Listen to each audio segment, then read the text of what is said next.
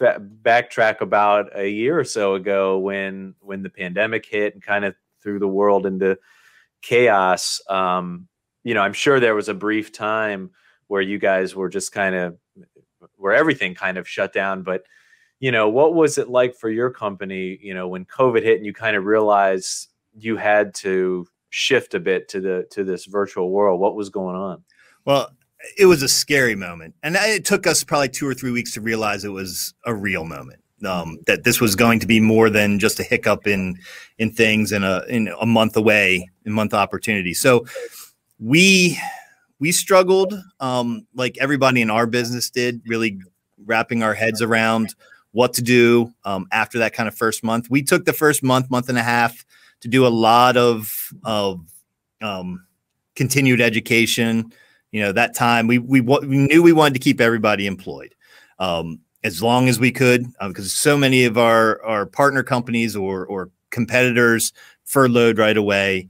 So we really challenged our people. You got to find things to keep you busy. And we have a great crew here. And, you know, it's only about 10 people within our company and organization, but everybody really buckled down.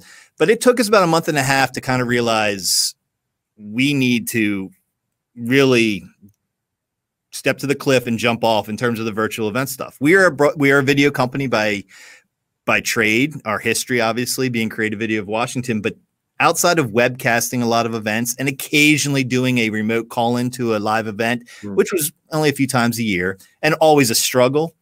We didn't live in this realm. So, but we had the tools to do it. You know, we've got great broadcast switchers. Robotic cameras. We got enough computers here to make this happen. So by kind of dumb luck, my wife was a teacher for a long time at a school in Crownsville, Maryland called Indian Creek School. It's a private school.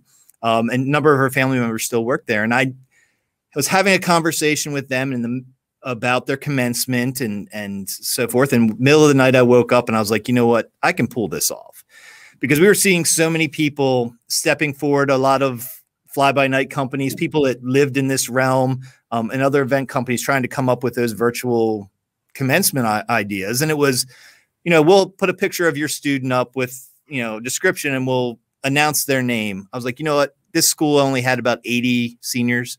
We're going to make sure every single one of them is live on camera to receive their diploma. You know, we're not going to let them speak, but, you know, they can wave and it's not taped.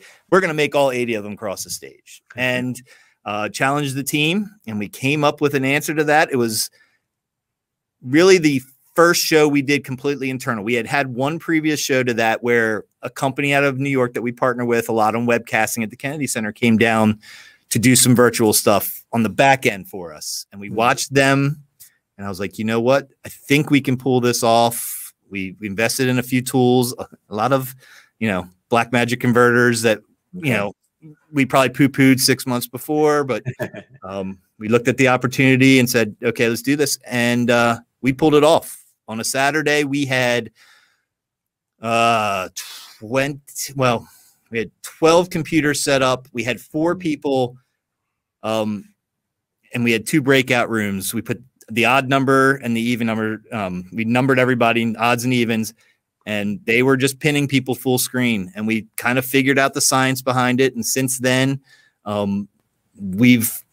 I want to say we mastered it, because no one masters this. There's a million ways to pull this off. There's a lot of great companies, a lot of them that you've talked to already. There's a million ways to do this stuff. Yeah. But I think we have found what works best for us with the tools that we have with our team and their knowledge base, because we all had broadcast backgrounds.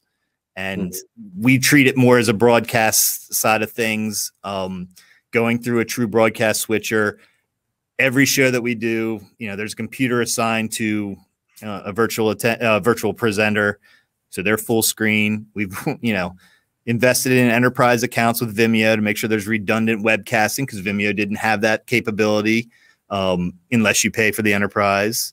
Zoom's become a good friend of ours. Yeah. You know, they've unlocked the full HD 1080 capacity for us because we've been doing so much with them. But yeah, it's a never-ending learning session. Let me tell you that. It's every day there's a new challenge. You know, eventually somebody came to me and like, how do you, you know, we want to do closed captioning.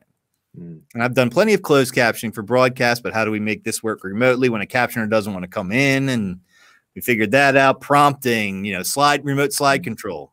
You know, it's all those questions that now everybody's figured out the answers to, but you know, it took a little work.